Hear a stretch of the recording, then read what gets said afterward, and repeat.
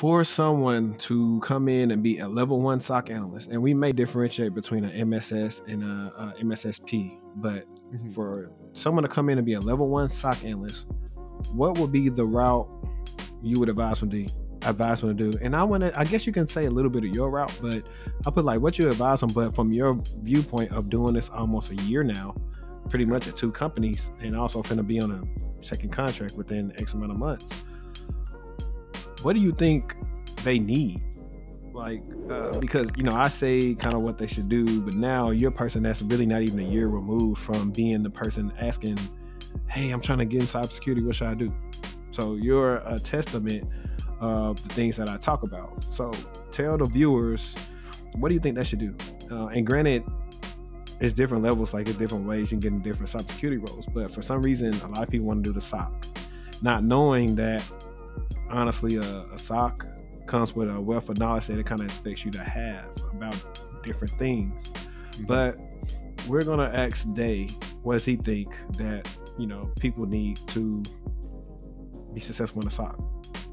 Yeah, absolutely. So I'll give a brief summary of my own route, and then I'll kind of tell you what I would do differently, because I feel like if I was to go over again, I would do it completely differently. And when I tell people now, I give them a different perspective. So I started, when I knew I wanted to get into cybersecurity, I was like, okay, I can either get in through IT or through an internship, right? I was like, okay, these are 2 routes I want to start with.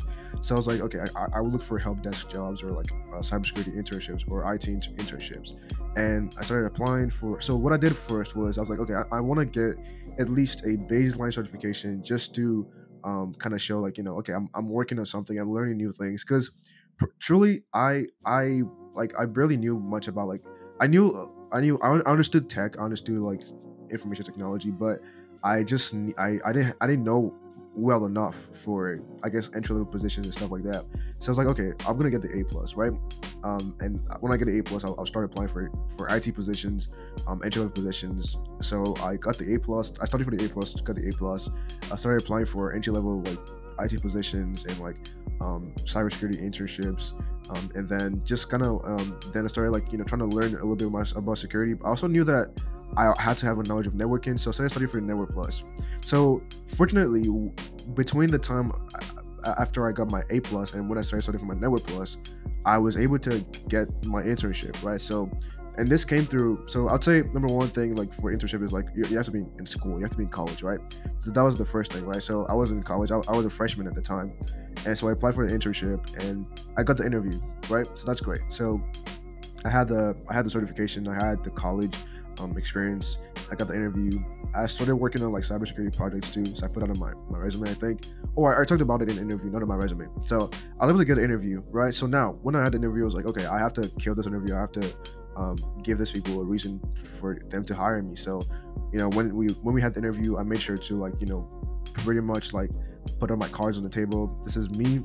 This is what I know. This is what I this is a passion of mine, and I really appreciate this opportunity to learn more about cybersecurity. And I was able to do that, and I eventually got the internship. So now I can say that even though A+ is not a security certification, but it's still a certification regardless, right? And then I got the internship. I started, once I got the internship, I passed my Network Plus, and then I took the Security Plus. So that was kind of how I got into the field. That's how I broke into the field, and then from there on, I transitioned into becoming a SOC analyst. And between that time, I started building skills and learning about SIMs and different things like that. That's kind of how I got into the field, just get into the field with my internship. But if I was to do it all over again, right, this is what I usually advise people, right? So you have to kind of know where you are at right now. What is your knowledge base? What do you know at this moment? What do you understand? Do you understand networking? Do you understand basic IT stuff? I think having a solid fundamental, having a solid baseline, a solid foundation is really important. And I think a lot of people overlook that and just kind of go from 0 and want to go to 90 in a span of a really short time. You have to spend time learning the fundamentals, because you're always going to come across the fundamentals. Everything we do in cybersecurity still boils down back to the fundamentals. And if you have a solid fundamental, you can then build off of that towards everything else. So I would usually recommend that people So I would usually. I hate to interject, but this is something us senior level people have been telling people on Twitter about doing the fundamentals. And you're 1 year in and just said the same thing that you have not even been on. Matter of fact, guys, I wasn't even able to tag him on Twitter because he's not on Twitter right now.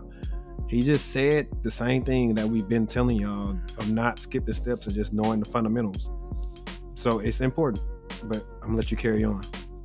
Yeah, so absolutely. So the fundamentals are important. So you have to first self-evaluate. So when I evaluated myself, I was like, okay, I need to do the A+, right? The A+ is, people usually term it as, oh, it's entry level, it's too low level. Like, you don't really need the knowledge of the A+, but like no other certification really even teaches you certain things that the A+ teaches you, and having that knowledge is going to help you. So I don't necessarily recommend doing the A+, but just taking a course on it, literally just taking Professor Messer's course, right?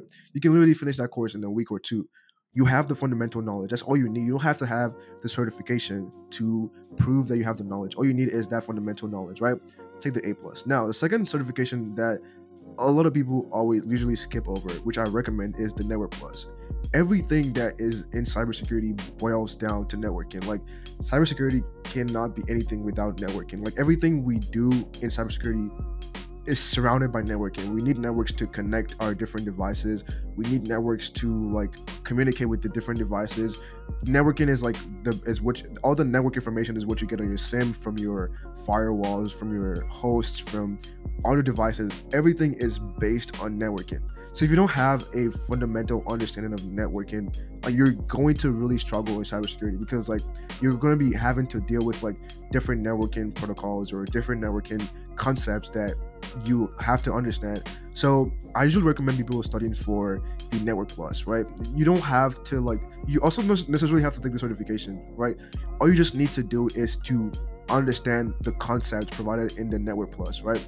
So study for the Network Plus, understand the concept. You can take the certification if you want, but just understanding the concepts in the Network Plus is going to be enough for you to get that baseline of fundamental understanding of networking. Now, if you want to go, further, you want to, go further beyond just like Network Plus knowledge, CCNA is also another one you can go for. But that's if you want to, if you have the time, the resources, and the energy to go beyond the Network Plus level of knowledge. So I think one of the reasons why I eventually decided not to do the CCNA was because I already did a CCNA class. I already studied for the CCNA exam, and I already had the fundamental like Network Plus knowledge, and I already had a job. So I was like, it would be kind of counterintuitive for me to take the exam now. Like, even I might pass, I might not pass, but like it would just be, it wouldn't be a good use of my time and like my resources to take the CCNA at this point in my career. I can only like try to like move forward based on where I'm at.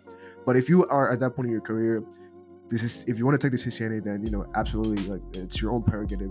And CCNA also puts you in a better position for some kind of entry level jobs, right? So we've gotten now A+, Network Plus, that fundamental knowledge of basics of IT and networking. You have that down, right? Now you're now starting to connect the pieces together with the security knowledge. So people usually recommend the Security Plus, right? And of course, like, it's the staple certification for like entry level like cybersecurity positions.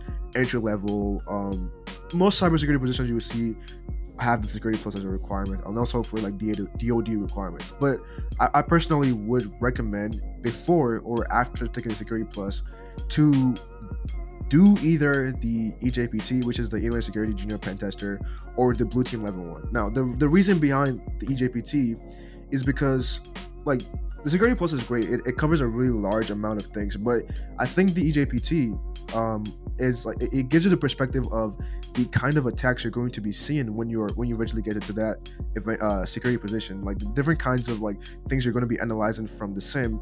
You have the understanding of how they work from the attacker's perspective, at least at a baseline level. So understanding that knowledge from the EJPT perspective is going to help you when you eventually see those things from the logs or from the SIMs when you're analyzing them. So I recommend the EJPT, or you could do the Blue Team Level 1, which I'm currently studying for. That certification is a certification. It's like the people call it like the OSCP of the Blue Team side. So what the certification does is it's pretty much Security Plus, CYSA Plus, and a whole lot more in one certification, right?